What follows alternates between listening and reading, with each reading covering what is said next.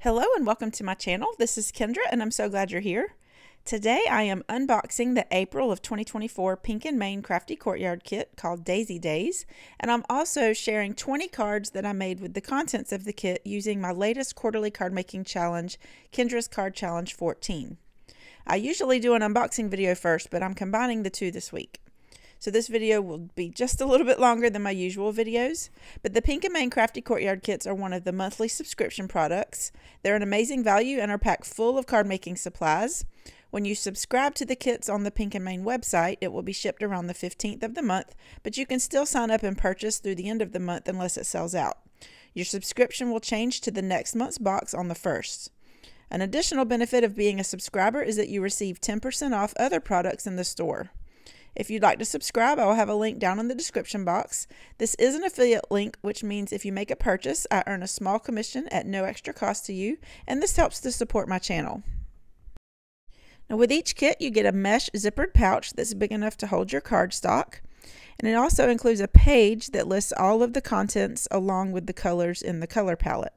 And at the bottom, it shows the hashtag that you can use if you want to share your projects on social media. You can also search using the hashtag to get additional card making inspiration. And then on the other side, there's some card sketches to give you some additional ideas on what you can do with the kit. Now the monthly subscription kit base price is $34.99, and an automatic shipping charge is added based on your location. Now the kit includes colored cardstock, and this month's kit includes this beautiful orange foil cardstock.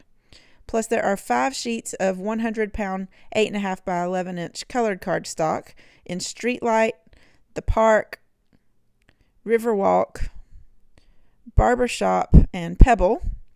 Plus you get 2 sheets of white heavyweight 110-pound ice rink cardstock.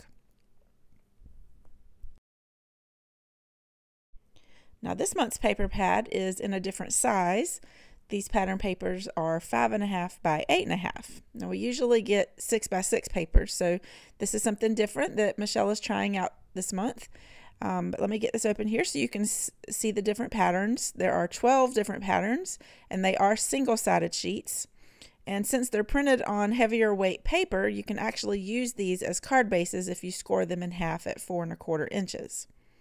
So as you can see, there's some fun patterns here. There's some crisscross patterns, some fun stripes, chevron, some plaids, and then there are also some tiny polka dot patterns in the different colors of the color palette. So this should be a lot of fun to work with. It includes this exclusive confetti mix that's great to use as embellishments or for making shaker cards. It also comes with the sticky pearls, also in all of the colors of the color palette. And these are also great for adding embellishments to your cards. And they come in different sizes, and there's a bunch. Ooh, and I love this embossing folder. It is a 6 by 6 brick pattern, and it's called Bricks. Now I have brick stencils, but not an embossing folder, so I'm really excited about this one. And then this is the stamp set. It's called Daisy Days. It has a large cluster of some daisies, plus 3 butterflies, along with 6 sentiments that say sending cheer, hello friend, thinking of you, you are my favorite, wishing you the best, have a beautiful day. And it also comes with coordinating dies that cut out all of the stamps, including the sentiments, which is awesome. So now that you've seen what all is included in the kit, I will share how I tackled this kit to make a bunch of cards. If you've been watching my channel for a while, you know that I create a quarterly card making challenge where I show how to cut 6 sheets of 6" by 6" pattern paper with little to no scraps to create a bunch of cards. And on April 1st, I released challenge number 14 that includes 15 new card sketches. I offer this free PDF download during the quarter that runs from April 1st through June 30th of 2024. Now for details about my challenge and how to find out how to get the printable, you can visit kendrascardchallenges.com, and I'll have this linked in the description box below. Anyway, I usually make a bunch of cards with the Crafty Courtyard Kit using my new sketches at the beginning of the quarter, and since this month's paper pack includes a 5.5 by 8.5 inch paper, I had to make some modifications since my cutting templates are for 6x6 papers. But when you download the printable, you'll see that I include measurements on each of the card sketches for all of the pieces and layers. And this is helpful so that if you wanted to just create one card or a few cards rather than all 15, you'll have what you need. In attempting to cut my papers, I'm looking at the larger pieces on each of these cutting guides here, and I'll start with those and try to cut the other pieces from what's left. I initially thought I would just use 3 sheets of pattern paper and only make a few cards, but I'm starting with this crisscross pattern here, and since there's a 1/2 inch strip on the far right of the cutting template for paper A, this one is pretty easy to cut following the guide using the 5.5 by 8.5 inch paper. So I just cut along the 8.5 inch side to 6 inches and then cut the rest of the pieces shown on the cutting template. Now for the 2 large pieces with the triangles, I'm saving that to cut those at the same time, and I'll do that here in just a bit. For the second sheet that I cut, I'm using the orange polka dot pattern, and I'm using the measurements that are shown on paper D. I cut that large piece first, and then I cut the 2-inch square. And I decided to go ahead and cut another 2-inch square since papers B and C also have that on their cutting guide. Like I said, I thought I was going to start out using just 3 sheets of paper, but I end up using all of them. But next I cut the rectangle piece for card 4, and then I set the remaining piece aside. Now I still have this blue polka dot pattern to cut, but I'm going to go back to these 2 rectangle pieces from paper A to cut the triangle since I forgot to do that before. But basically what I'm doing is I'm measuring at 1.5 inches, and I'm marking it with my pencil along the short edge, and then also again on the left side long edge. And I'm lining up the 2 dots that I marked with my pencil in my cut line on my paper trimmer, and I'm cutting this small triangle piece off, and these are going to be for card 3. And I'm cutting both of these pieces at the same time, and then I'm taking the corner of the top left piece and I'm lining it up with the bottom right corner in my paper trimmer to cut this at a diagonal. And as you can see, it's shifting on me a little bit, but it's better to have them be the same size than be off a little bit. But now I have my pieces for cards 1 and 2, and I'm sorting all of these pieces into cellophane bags that I have numbered 1 through 15, and this just helps to keep me organized. Now, like I already mentioned, my initial plan was to only make a few cards. Before cutting more paper, I decided to go ahead and cut my layers using the measurements on the sketches for some of the cards. So for sketch 1, you'll need 2 rectangle pieces that measure 1.5 by 4 3/4 inches. And I'm using the orange foil cardstock to cut these. I also went ahead and cut the 2 3 by 3 1/4 inch pieces for card number 2. Now that I have the layers I need for cards 1 and 2, I need to cut more squares for card 3 out of a different pattern. So I'm going to cut 2 additional 2-inch squares of this blue polka dot paper. And so now I have what I need for card 3. Now moving on to card number 4, I'm using the scraps from paper A to cut the 1-inch strip shown as paper B on the card sketch, and then I'm taking the blue polka dot pattern to cut the 2 end strips that are shown as paper C on the sketch. So card number 4 calls for several different patterns, and then after doing this, I decided to move on to card 7. Again, at this point I thought I was only making a few cards, so you'll see me flip the printable over here to the next page. So for card sketch number 7, I already have the back panel cut, so I just need to cut the 2 small strips that go on each side of the center rectangle. And so I'm using scraps from the first paper that I cut.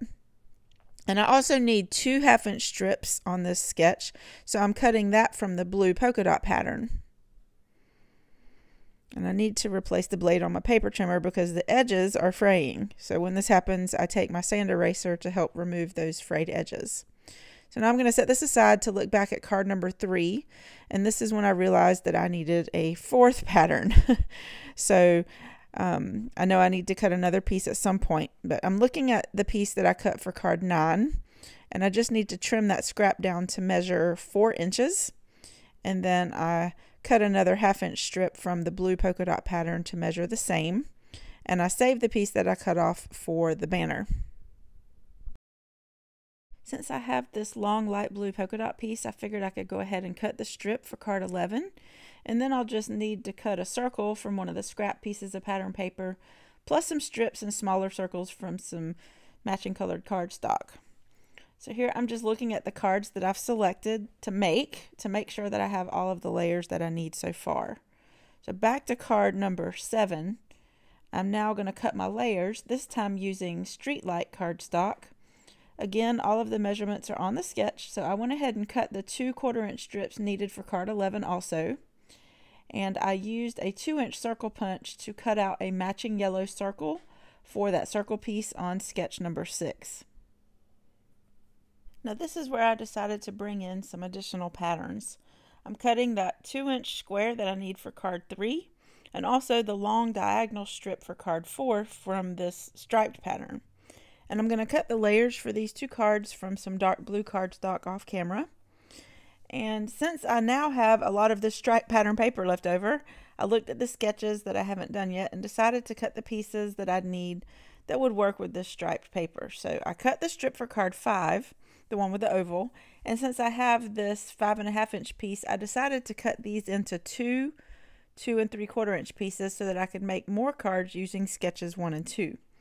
So I'm just repeating the process of cutting the triangles from these pieces at the same time. And I'm just going to stick those extra triangle pieces into the bag for card 3. And I cut the remaining layers that I need from the barbershop cardstock. And then I went through all of the bags that I had pieces in to make sure that I had everything that I needed, my layers and card bases. Next, I used some stitch dies to cut out the focal point for card number 1. I thought that this foil would be really pretty. I also used a few other stitch circle dies from my stash to cut the circles for sketch 11. So at this point, I have a few cards to cut the remaining layers needed and put them together. But in looking at all of the scraps I had laying around still, it was really bugging me. So I decided to keep on cutting. And I did this off camera, and I managed to cut all of the pieces that I needed for all 15 cards, plus a few more.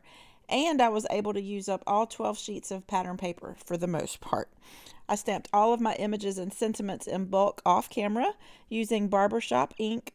And then there were a few that I used some Versamark embossing ink and white embossing powder on top of some barbershop cardstock, which you'll see when I go through these cards. So now that I have all of the pieces ready to assemble the cards, I'll show you the process for each one. Now for the cards where I have multiple using the same sketch, I'm only going to show putting one of them together, but I will show you each of the finished cards right after I show the process. There are a few that I won't be assembling. I'm going to set those aside to use as a card kit for my patrons. And I'm going to put on some music, but I'll come back a few times to explain a few of the cards. I will also have listed in the description box the Copic marker colors that I used to match the colors in the papers.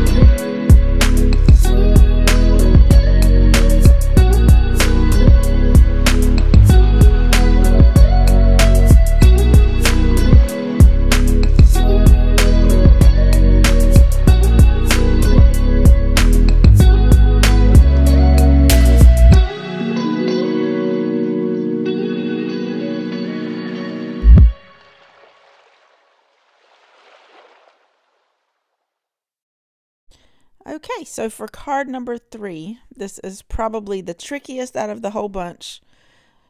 Basically just to line it up, but I absolutely love this one. It is probably my favorite from Challenge 14. But here I'm just gluing all of my layers down. But the key to getting this to line up is to start with the top left square. And I'm using this blue polka dot pattern for my top left square. So you'll start with that.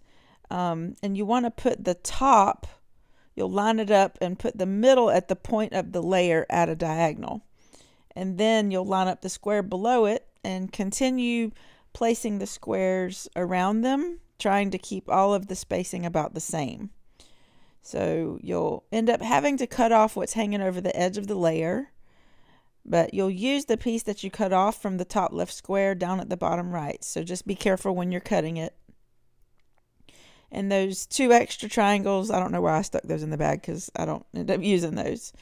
But one of the crisscross pattern triangles, when I cut it out, it ended up cutting crooked. So you'll see that I try to fix it with my scissors and I end up cutting it too short. But here I'm just gluing all of these pieces down, trying my best to keep the spacing right. And I do use my pen to mark the back so that I know where to put the glue. But these are the pieces right here that I was talking about. That one that I'm going to glue on the bottom, it's definitely not straight. So I'm going to use the sentiment to cover that up. But once I have that sentiment on there, you'll see that it's a little bit plain.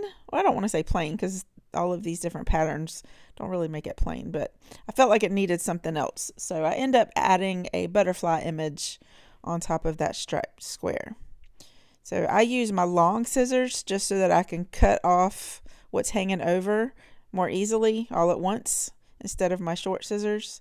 But if you're like me, if you have glue that's seeping out, you definitely don't want to use your good scissors like my fussy cutting scissors. I don't want to use that to cut off the stuff that's hanging over the edge because I don't want glue all over those. And here, this piece is not actually on the sketch, but to keep it, I guess, coherent so that all of the pieces are spaced the same, you'll want to add that little tiny piece there. But here I'm just going to glue this layer down and add the sentiment, pop that up with some foam tape, and finish this off.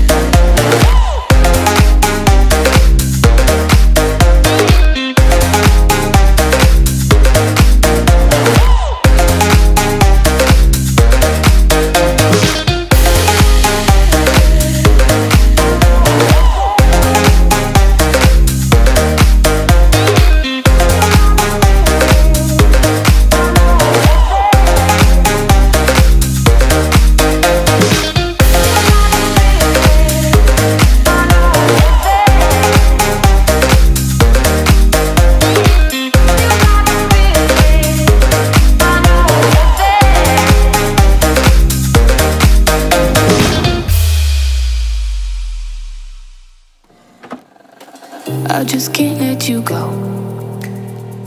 Lord knows that I've tried to. You said I was the only one. No one likes being lied to. You made this mess and left me with the pieces. Now I wanna burn all the bridges between us. I can't focus, I can't forget. I've been thinking too much lately. I just need to clear my head. I just need to clear my head.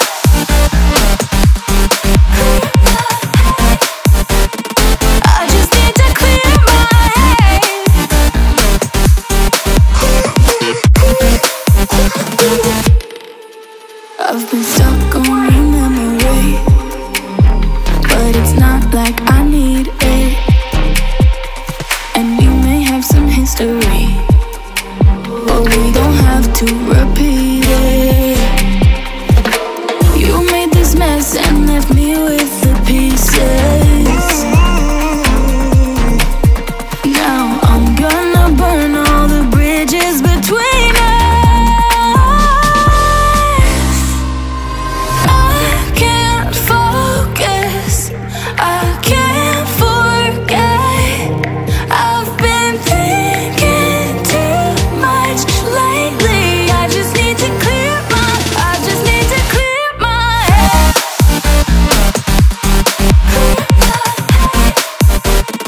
I just need to clear my head.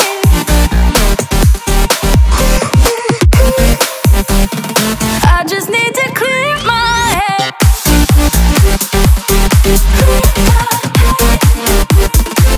just need to clear my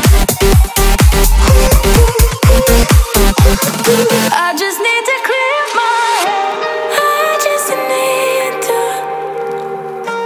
I just need to clear my head. I just need to. I just need to clear my head. I just need to. I just need to clear my head. I just need to. I just need to clear my head. I can't focus, I can't forget. I've been thinking too much lately. I just need to clear my head. Oh, clear my head. I just need to clear my head.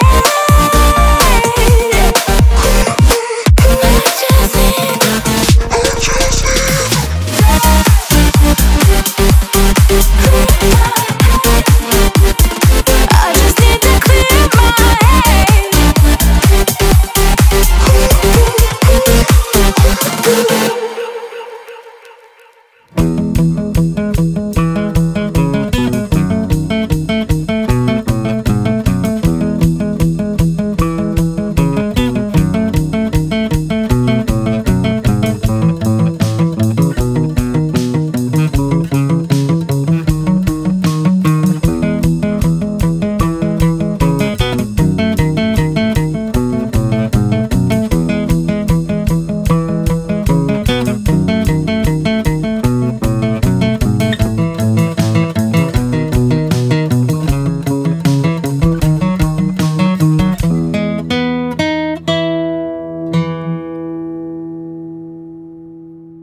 Now for card 14, I'm making this a shaker card. As I'm looking at the pieces that I have here, I realized that I didn't cut the right size piece for the left side next to the square with the circle cut out of it. But the sketch also shows two optional pieces that I did have cut, but I decided not to use them. Luckily, I had a scrap piece of the tan dots pattern, and so I cut this to measure 1 inch by 3 3/4 inches. And I cut a piece of acetate to measure just slightly smaller than 3 3/4 inches to glue onto the back of the circle. I adhered this down with some double-sided tape, and then I added some foam tape to the back all around the edges. And this is what's going to keep the confetti mix inside the little circle. So I also add some diagonal pieces in those corners just to keep those confetti pieces from getting stuck where you can't see them. Now before adding the confetti mix, I rubbed some anti-static powder along the edges of the foam on the inside of this shaker piece. And I glued down the tan dot piece, and then I took the crisscross pattern strip and I'm cutting this into a banner. And then I glued that down in the center of the tan piece as it's shown on the sketch. And then this is where I'm adding those corner pieces, just because I feel like it's a lot of that confetti is going to get hidden down in those corners and you won't be able to see it. So hopefully this helps. But I poured about half of the bag of the confetti mix down into the center of the square there. I probably used more than what I should have, but I love having a lot of shaker bits in there. I think it makes it prettier, and I love the sound of it, even though you can't hear it when I show you this card at the end. But here I'm just removing the adhesive backing, and I'm going to carefully line this up to make sure that it's straight with that other pattern paper piece on the left. And it looks like everything's moving the way I want. And here I'm just trying to decide where I want to put my sentiment, if I want to use 2 butterflies or just the 1. But here is the finished card. I did end up adding some Love from Lizzie peel-off stickers to the outside of that banner just to make it stand out a little more. Card 15 is the last sketch on the printable, and I'm still layering all of my pieces according to the sketch, but I wanted to use the full cluster of daisies on the front of this card since the pattern paper square sticks out of the top left and the top right. And I also started coloring one of the main daisies with a white colored pencil. I like how it stands out. I may end up coloring the rest of this, but I just decided to leave it the way it is. And this is card number 15. After making all of the cards, this is what I have left for scraps. Technically, I made 26 cards because I set a few aside for card kits, but I assembled 20 cards, and this really didn't take me that long to do. I think the most time-consuming part was trying to figure out how to cut the papers since I couldn't use my 6x6 cutting templates from my printable. But I'm glad I was able to show how to make all 15 sketches. If you'd like to play along with the challenge for a chance to win some prizes, I invite you to watch my introduction video that I'll have linked above and in the description box. It tells you what to do to enter and what prizes you can win. These prizes include monthly prize packs from Pink and Main, plus a $25 gift certificate that'll be given away at the end of the quarter. So if you love Pink and Main as much as I do, and you like winning free craft supplies, you'll definitely want to check it out. Now here I'll just quickly show the cards that I assembled using the Daisy Days Crafty Courtyard Kit. I really hope that you like them, and I hope that this inspires you to get creative. Let me know which card is your favorite down in the comments. Now these Crafty Courtyard Kits really are a great value. Plus they have some other monthly subscription kits available too, in case you're not aware. They have a stamp of the month and also a stamp and die set of the month, and a foil of the month kit, which includes some toner foil plus some toner sheets and some other fun things that you can foil. But this is a lot of fun to play with if you have a ink machine or a laminator. But if you'd like to subscribe to the monthly kits, I'd love it if you would use my affiliate link in the description box below. Again, if you're new to my card challenges, I'll have a link down in the description box to the introduction video that explains all about it and how you can download the printable to have a chance to win prizes for creating cards and sharing them on social media. I would love it if you would give this video a thumbs up, and if you're not already a subscriber, I hope you'll subscribe to my channel. Thank you so much for watching, and I hope to have you again on my channel soon. Have a wonderful day.